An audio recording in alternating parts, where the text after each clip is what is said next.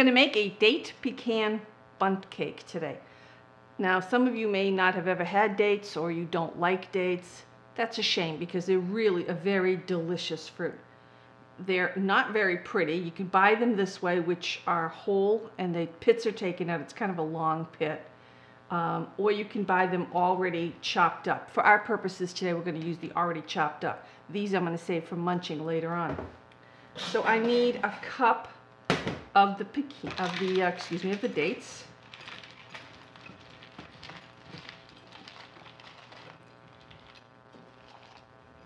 Generous cup, a little over the top. And I'm going to put those in a bowl. And to them, I'm going to add about a tablespoon of flour. And the reason we're adding the flour is when we add these dates to the batter, they won't all sink to the bottom because they'll grab on with the flour around them. Okay, so there's our dates. We can put those aside. We also have a cup of chopped pecans. Now I need 1½ sticks or 3/4 cup of room softened butter, 3 eggs room temperature, teaspoon of vanilla, 1 cup of sour cream, 1 1/2 cups of regular white sugar, and 3 cups of flour mixed with 1 teaspoon of baking powder and 1 teaspoon of baking soda. So let's start off with our butter in the mixer. My oven, by the way, is heating to 350. And bundt cakes take usually quite a bit of time to bake, so, close to an hour. So we will start this off. And because the butter is room temperature, it creams very quickly. Now we will start adding the sugar.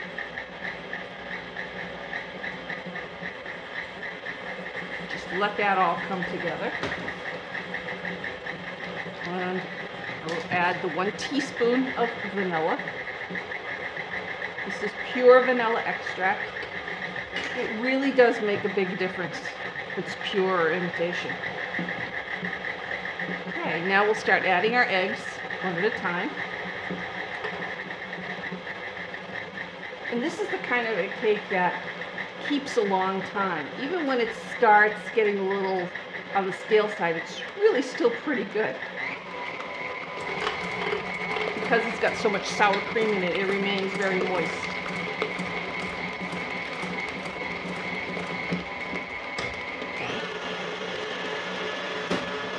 I want that to become very creamy. Okay, at this point, I'm going to add, if I can get my mixer bowl off, I'm going to scrape it off so make sure all of that stuff is getting mixed in.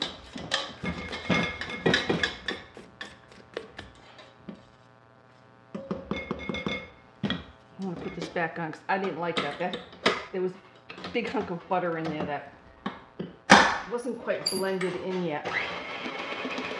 And then we'll slowly start adding the flour. I'll add half the flour, all of the sour cream, and then half the flour.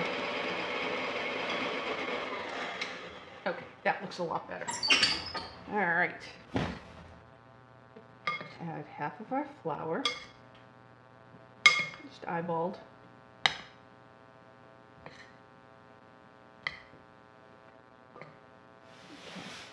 A little more than.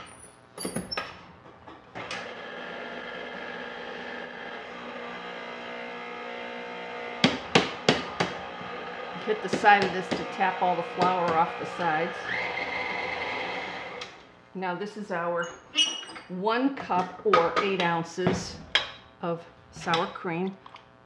And don't use the light sour cream here. You want to use the full fat sour cream.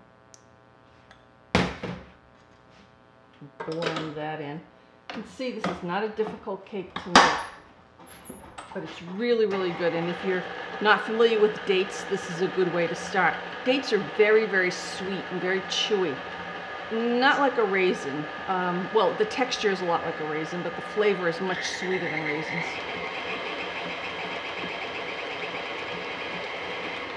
Okay. Balance of our flour.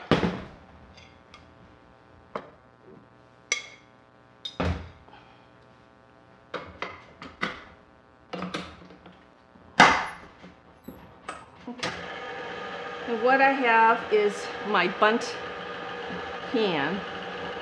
And what I've done is I have heavily buttered it and floured it. You can use one of the floured sprays. I don't always trust those, especially with a Bundt pan, because you've got all these grooves and notches in there. I like to get in there and grease it up myself, just to make sure it really gets well greased. All right, that's pretty blended. I'm going to start putting in the pecans. It's 1 cup. And then the 1 cup of chopped floured dates.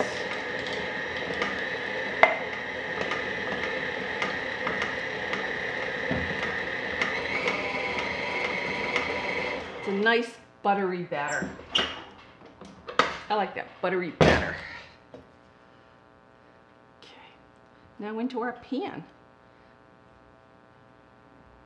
and into our waiting oven.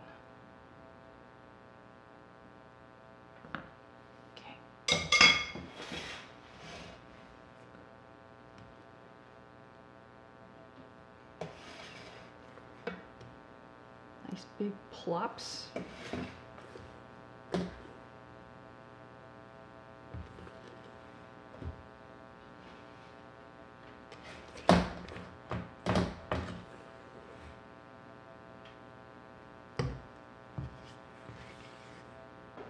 One of my favorite tools, my offset spatula, which I just love these tools. You've got to get one of these. And then just spread it around. And I kind of mound it up around the edge of the outside of the pan, because the middle is going to mound anyway. And so this will make it come out just a little bit more evenly.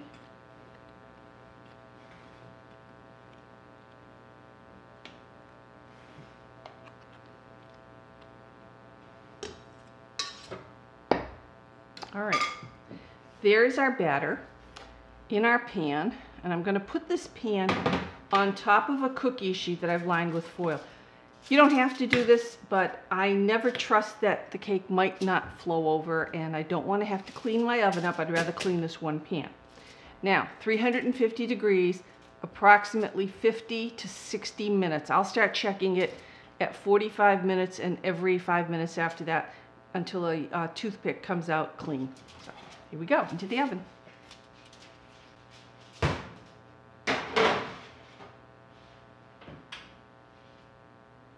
Here's our Bundt cake. I took it out of the oven after about 55 minutes. Just keep checking. Your oven may be cooler than mine, so you may have to leave it in more. But anyways, I left it in the pan for 10 minutes, and then I turned it out onto this rack and I let it come completely to room temperature before I move on. If you wanted to, you could make a vanilla icing, a caramel icing, whatever kind of icing you want. But this cake is one of those cakes that's not a very sweet cake, so we're not going to make it too much sweeter. We are going to add some sugar, but we're not going to add a lot of frosting. We're just going to put on some confectioner's sugar. Just a snow of it. And it looks so pretty. Now we're going to get a nice plate and slide this over. Don't worry, I'll clean up my counter later. And then I'm going to take a nice cut of this. I can't wait to bite into this.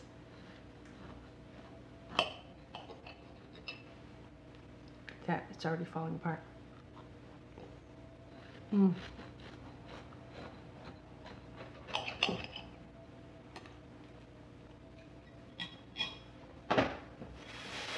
I don't know if you can see, but you can see the dates, the pecans. The cake is so tender. It's absolutely delicious. It's not very sweet. This is for those people that don't like very sweet things. Very, very delicious. I hope you try it.